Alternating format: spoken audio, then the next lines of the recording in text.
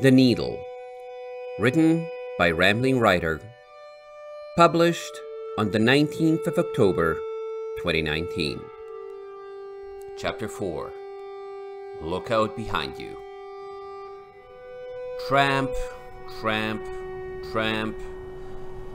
That was the rhythm of the day, over and over and over. Daring and her team pushed through the blizzard, their hooves tramping against the ground as the snow swamped them. The storm was the same as it had been the day before, almost exactly. Maybe it was just because she was tired, but the biting cold had a little more teeth to it today than it had before. But in spite of the bad night, everyone kept pace. Whenever Daring looked back, they seemed to be holding heads a little bit higher than the previous time. She even heard Rangifero recommending eating coffee beans to Felende. Maybe their bad attitudes had just been weariness. Or maybe they were alert because they still heard the wolves.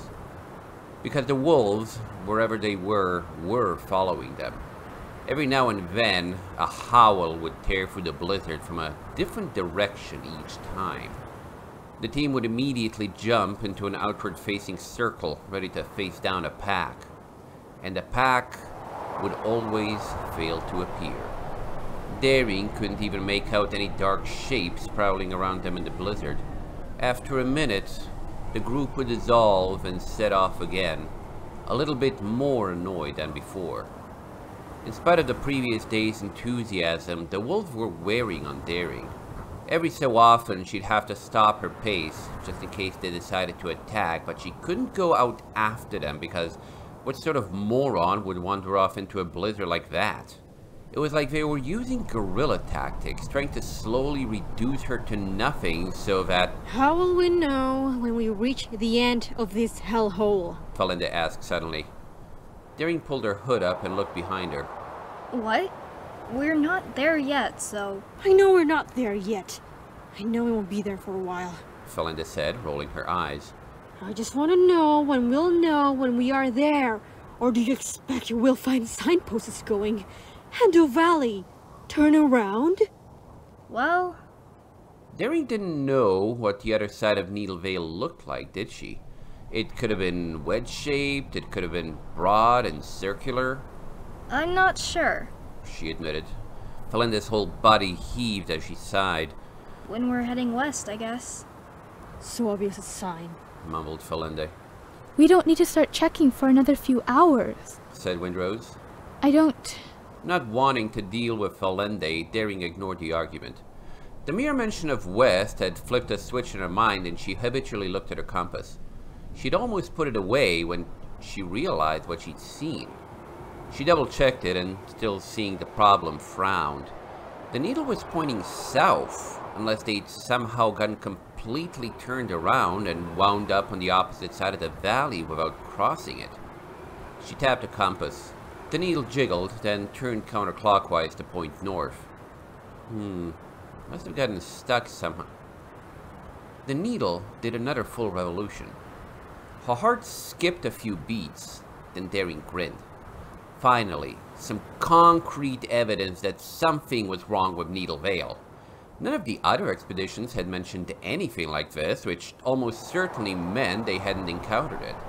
She was already getting closer to uncovering the secret than anyone else before. It was a shame she didn't know how close was close. Daring stared intently at the compass.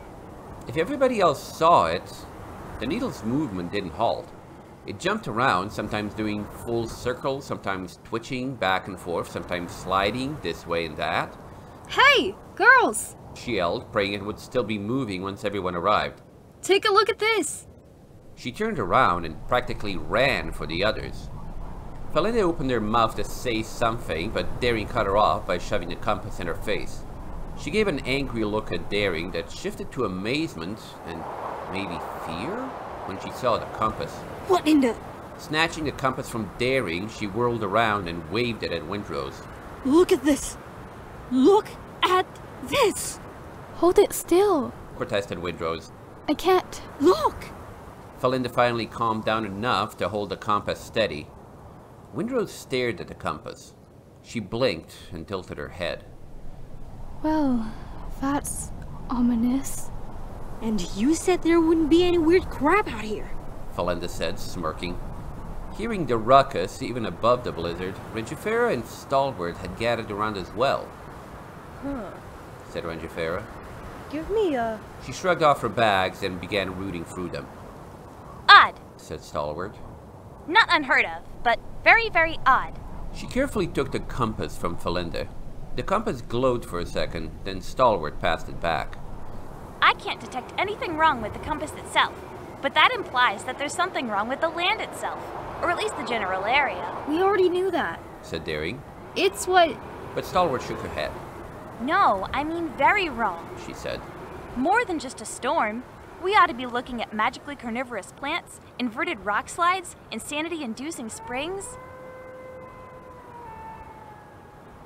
Or unusually aggressive wolves? Asked Falenda. Maybe. Said Stalwart. Probably. Here we go. Said Rangifera. From her bag, she pulled out her own compass and held it out so everyone could get a look at it. Its needle pointed resolutely north. They waited, but after several long moments, nothing happened. Huh. I wonder why nothing's wrong with... The needle twitched. It spun in a complete circle. Then it began behaving in the same way as Daring's. with mine. Rangifera tapped at the compass. No change in behavior. Rangifera grinned. At least this trip won't be a complete waste. Definitely something up with Needle Vale. What is your deal, my confounding compass? Stalwart, Asked Windrose. should we be worried about that? You said... Daring saw the dark shapes come bounding out of the snowstorm, and before she'd fully registered them, she yelled, Wolves! Everyone froze, and then everyone scattered, caught up in the fight-or-flight instinct. Daring had shed her saddlebags for speed. Maybe the others had too. She half ran, half flew through the snow, wind buffeting her all around. She forced herself to land and get a good firm grip on the... Something snarled behind her. Daring whirled around to see a wolf come lunging from the white. A quick flap took her up into the air, leaving the wolf to viciously attack the empty space where she had been. She forced herself down before the wind could carry her too far. The wolf turned around and charged at Daring again, fangs bared. But now, Daring was ready. When it tensed to jump, she flapped forward, spun, and kicked out with her rear hooves. The buck hit the wolf straight in the face. Its attack became an agonized roll on the ground. Lacking any weapons, Daring pounced on the wolf and pummeled its ribcage with her hooves. Yowling, the wolf swiped at her with its claws. Daring pulled her head back and escaped with nothing more than a light scratch across her nose. Using her wings to keep herself on top and the wolf down, she kept attacking the wolf's ribs, taking out her anger on one of the things that had caused it, hitting the wolf over and over and over. When the wolf's growls of struggle turned to whimpers of pain, Daring knew it had had enough. She gave one last spiteful blow and pushed off of it. The wolf hastily struggled to its feet and, still whimpering, limped off into the blizzard. Yeah, you better run. Bellowed Daring. That should teach you something. Absolutely pointless, speaking to a dumb animal like that, but it made her feel better. Daring turned on the spot, looking for any others that were coming for her. None, none, none, none. She pulled her hood down to give her ears better audio. Nothing close to her, but she could hear the struggles of the other members of the group through the howling winds. She picked the closest one and struggled towards it. The winds picked up, forcing her to the ground. Whoever it was, the wolf was barking loudly. The pony or reindeer was also yelling angrily at the wolf, but not running. It was... Windrose? Yeah, Daring recognized her voice. She picked up her pace as much as she could manage. Soon, Daring could make out shadows through the haze. Definitely Windrose and a wolf. They were standing their ground, staring each other down, and neither looked ready to give up an inch. The wolf was low to the ground, barking furiously. Whoa, hey! Yelled Windrose. Bad wolf! Bad! Was she... Daring blinked and squinted at the silhouette. She was... honest to Celestia, waving a hoof scoldingly at the wolf. We're not attacking you! Go on and get! She waved the wolf away like it was an especially annoying squirrel. Git! The wolf, not being an especially annoying squirrel, kept barking at her. It jumped a foot forward. Windrose stepped half a foot back. Windrose! Daring yelled. Run! She started flapping, bounding through the snow like some mutant rabbit, but the wind and snow still slowed her. Windrose didn't move, didn't look away from the wolf. She didn't even look like she'd heard Daring. Now, listen! She said sternly and not at all hesitantly. We can do... The wolf leaped forward, fangs bared. Windrose yelped, reared, and put up her legs to shield her face. The wolf lashed onto one of her hooves as momentum made her stumble and topple over. With the wolf clawing her, Windrose rolled onto her back and kept rolling, backwards somersaulting through the snow until she was on top of the wolf. Still fending its jaws off with one hoof, Windrose jabbed it once in the neck and twice in the stomach. The wolf squealed. Windrose rolled off it and it scurried back into the storm. By now, Daring had finally reached Windrose. Coming to a stop, she stared after the wolf. Huh. She flicked her ears and raised an eyebrow at Windrose. What? Windrose said offensively. The animals tend to be just as nuts as the weather this far north. Knowing how to fend them off is kinda defensive lesson number 1. She looked at the hoof that had been in the wolf's mouth. It had gained several deep furrows from the wolf's teeth, but it wasn't bleeding. Hope that'll buff out. Hey! From behind her, Rangifera walked up out of the snowstorm, glancing between where the wolf had run off and Windrose. Her spear was floating at her side, but the end was bloodless. Interesting strategy, my fine fighter. Said Rangifera seriously. What made you think it'd run so quickly? Because they're wolves. Said Windrose. They are apex predators, so they're not used to prey fighting back. Hold off their attacks, get in a few solid hits, and they'll run for the hills. Even I can do that. She absently, almost unconsciously, rubbed one of her legs. It's a bit tricky actually getting those hits in, though. Good to see you're all right, in any case. Rangifera wiped her face down. For the first time, Daring noticed she had a few bloody cuts going straight down across the left side of her mouth. They'd go nicely with the scars she already had and seemed to counterbalance the one next to her eye. Don't worry about me. She added, seeing Daring's expression. They're shallow. She tapped the cuts and grinned, stretching them awkwardly, but didn't flinch. And I just got this. Daring pointed at the slice across her nose, already scabbing over. She pushed her hood down and ran a hoof through her sweaty mane. Her heartbeat was slowing down, but she hadn't noticed it speeding up. Adrenaline. If this isn't fine, I'll eat my hat. Rangifera's eyes flicked upwards. What hat, my bareheaded brawler? It's back in Vancouver, and I'll have you know it's a very fine pith helmet. I'll hold you to...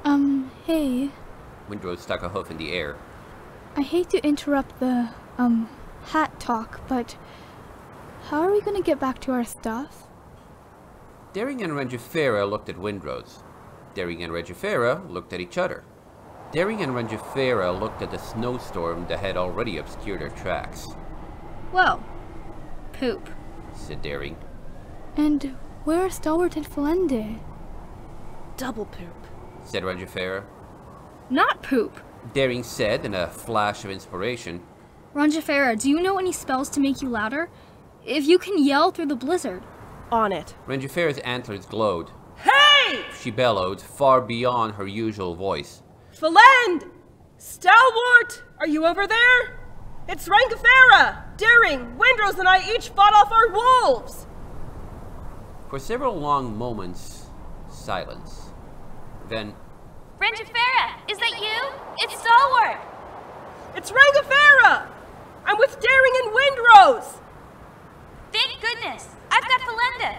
If you'll give me a moment. suddenly, a bright light pulsed some distance away. Ha! Still got it. Follow the light and we can meet up.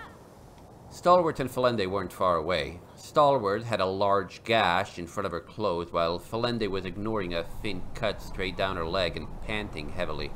As luck would have it, the pair was sitting with the bags everyone else had abandoned. And, in fact, luck didn't have it. Didn't I tell you about the tracking spells I put on our stuff? Asked Stalwart as she rummaged for her saddlebags. I must have. But I didn't, did I? It's technically not standard issue in the Guard, but so many unicorns do it, it might as well be. You stick a simple tracking spell on something important, and then you can't lose it. Great for recon in unfamiliar territory. Track your tent pole, head out, can't get lost, because you always know where... Here we go. She levitated out a roll of bandages and some dressing. She began tending to Felinde's wound. Mountaineer, not a fighter. Said Felinde gruffly, as if she were preempting any observations. Stupid dog came at me from beside and... She snorted. Bandage isn't too tight, by the way. Keep it like that. Said Stalwart. And... She cut off the last strip of bandage and secured it with a spell. There. How do you feel? Felinde flexed her leg easily, then put weight on it. This is good. What about you? Daring asked Stalwart. That cut looks pretty. Oh, this? Stalwart gestured at her clothes. This is nothing. Looks worse than it is. Clothes caught most of it. She pulled open her coat. She had a thin cut across her chest that had already stopped bleeding. So the only one of us to not get hurt Ringifera said slowly. is Windrose, who didn't even want to come in the first place. She glanced at Windrose and chuckled. Yay? Windrose smiled nervously. It really wasn't that hard. She coughed. I'm hungry. She said quickly. Lunch? Daring thought back over their trip and how long they'd been walking. It was about that time. But before she'd even finished her thought, everyone had said some sort of lunch. Thankfully, in spite of the fight, everyone was far more relaxed than they had been in the morning. Maybe, like Daring, being able to punch the source of their stress had unwound them a bit. Whatever the case, lunch was only a few laughs short of jovial. Stalwart setting up her poles to keep out the storm certainly helped, even with the lack of a fire. I have jam. Stalwart said, waving a jar around. Anyone else want some jam? Strawberry. How long will it take you to unfreeze it? Daring asked. About, 0 seconds. Stalwart stuck a spoon in the jar and scooped out a small chunk of jam. See? She slowly looked the spoon down. I'll have some. Said Ringifera. She held out a slice of bread for Stalwart to spread on. Why are you bringing Jem out here? In case I get a hankering for jam. Can't argue with hankerings. Stalwart shrugged. Anyone else? Windrose? Windrose was holding Daring's still misbehaving compass, frowning at it and tapping it. I feel like there's supposed to be a pattern here. Something that repeats. But I got nothing. She shrugged and tossed the compass back to Daring. Pass that jar over. Anyone got any ideas on this? Daring asked, holding the compass up. Stalwart, you said something about the land? But Stalwart shook her head. We'd be seeing far more than just the compasses, some wolves, and the weather acting up if that were the case. The land itself would be changing before our very eyes. I mean, things like rivers flowing uphill. It's not something we'd miss, especially not with an earth pony to sense any magic in the land. She glanced meaningfully at Windrose. Right? Windrose had a spoon hanging out of her mouth. Her face reddened, then she quickly swallowed. Well, if you mean feeling something up with the land, then I got nothing. This place feels ordinary to me. Nothing wrong with it, so far. Her ears twitched as she passed the jar back to Stalwart. Anyone else have any ideas? Asked Daring. Vague, negatory murmurs. Daring sighed internally. Of course, there was no way it could be that easy. If it was, it would have been already found out. Still, not even a single idea. Hey, Felinde, Asked Daring. what about those strange reindeer you mentioned? The, Elver, right? Any stories about them doing something like this? Felinde shook her head. They couldn't do something like this. Isn't that compass made of iron? I think the needle is. Daring said. Why? Iron disrupts the Elver's magic. They couldn't affect the needle at all. No way they're responsible. Oh, come on. Protested Stalwart. Iron dispelling magic? That's gotta be... No, I've heard this too. said Ranger Farah. Cold iron drives them away and makes their spells unravel. For some reason. Must be a magic thing. No way they're responsible. Cold iron as in chili iron? Or another iron like metal, like orichalcum? Asked Windrose. Plain old iron, actually. Said Falende. For some reason, the stupid folklore uses cold iron. Whenever iron's fulfilling some mythical role, when it'd be so much simpler to call it iron. She paused. Although, assuming they could, this would be exactly the sort of thing those scumbags would do. Stick a bunch of wolves on us and screw with our sense of direction for kicks. Could they do anything about the weather? Daring asked. Her sense of discovery had been piqued. Even if this went nowhere, the different mythologies and beliefs of different cultures were fascinating, and true in some way, more often than not. Falende wiggled her hoof noncommittally. Jury's out. None of those stories seems to agree on that. Some say yes, some say no. Some say yes, but not to this extent. And on and on and on. She gestured into the distance. Again, stupid folklore. And while we're talking about the Alvar, there's another problem. They're supposed to kidnap people for some reason unknown to us. But no one who's gone here has vanished. Have they? Nope. Said Daring. I asked around in the days before we left. As far as anyone could remember, everyone that went in came out with nothing. Of course they hadn't. Vanishings would only make this place more mysterious and attract more people, like some kind of horror story. And if things went far enough, Celestia or Luna might decide that Needle Vale was magically dangerous and spend a week glassing it. Falende shrugged noncommittally. I've heard some things about them working with changelings, but changelings never come this far north. And no one's left anything in here either.